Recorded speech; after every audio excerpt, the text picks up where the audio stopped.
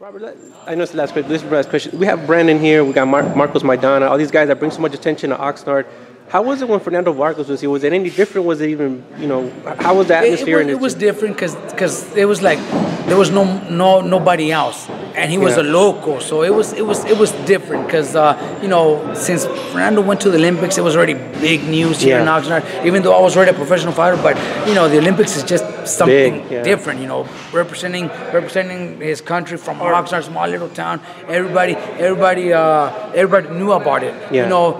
Fernando was young, 17, 18.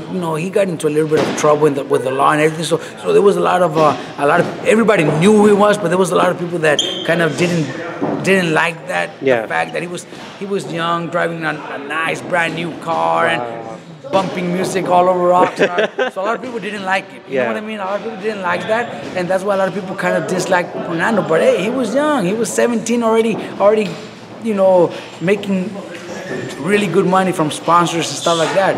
He turned pro, getting good signing bonuses and all that, at 19. So by 2021, he was already making millions. And he was already a champion. He was already making millions. You know what I mean? So let's just be real. Any 20, 21-year-old would go crazy having millions in your pocket, and that's one thing Oxnard didn't support. That he got into a little bit of trouble and everything, but who wouldn't, man? All those people that always hated on Fernando. If you gave them millions in their pockets, at 20, 21, they would probably make the same mistakes or even worse. So they can't, they gotta understand that too. But Oxnard never really gave him that support. There was a lot of real fans that would love him, but there was those that didn't really like it. But he broke records. He's the youngest ever U.S. national champion at 16. Youngest ever U.S. national champion. Actually, there will never be somebody that breaks his record, because now you got to be 17 to fight open division. Wow, so that's that. So he's got that record for unless they go back and change it to 16 again. But he turned 16 in December. In January, he won the U.S. national champions. I don't see anybody else doing that ever. And then he was also the youngest ever junior middleweight until Canelo kind of did it, with the fight that kind of gave it to him. No, it's not the same.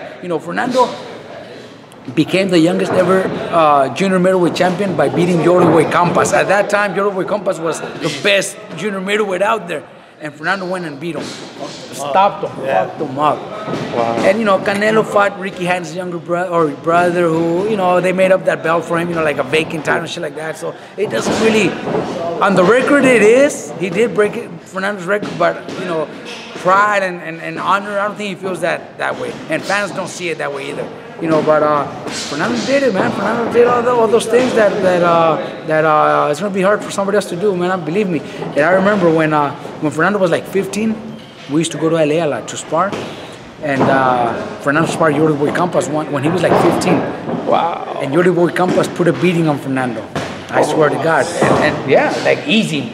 Well, it's not like he put a beating on him. He just made it look easy. Like that. He would even like, come on, little Olympian. I thought you were an Olympian. Like he was clowning. He was clowning Fernando. So on the way back, Fernando was fucking mad all the ride back. Fernando's like, I'm gonna fuck this. One day I'm gonna fuck this motherfucker. He fucking clowned me. Fernando was mad, dude. And then comes the day, a world title fight. And he got him. Fernando fucked up. On the biggest stage. He made Yory Boy Campas quit, dude. On a big stage, HBO, he made fucking Yory Boy Campas quit. Wow. He made him, like, that's enough, because Fernando was fucking him up. That was big, dude. See, that's a big win. Yeah. Beating somebody like Yory Boy Campas, that's a big win. Yeah. And that's just last message for the fans. What do you guys want to say? Yeah, just stay tuned on the 24th. We got other fights like Red Catch and Mike Perez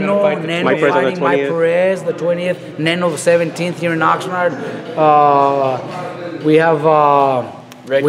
have Alexander fighting on Brandon's card.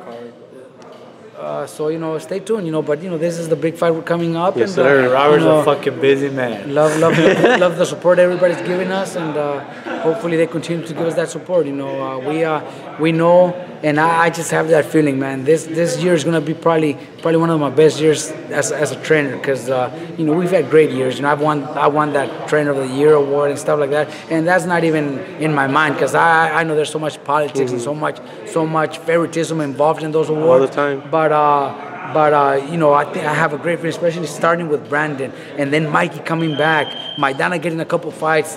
You know, we already have champions like Radovich and Cuellar. We have Mikey Perez. We have Mike Perez, the heavyweight. We have Red Catch that are.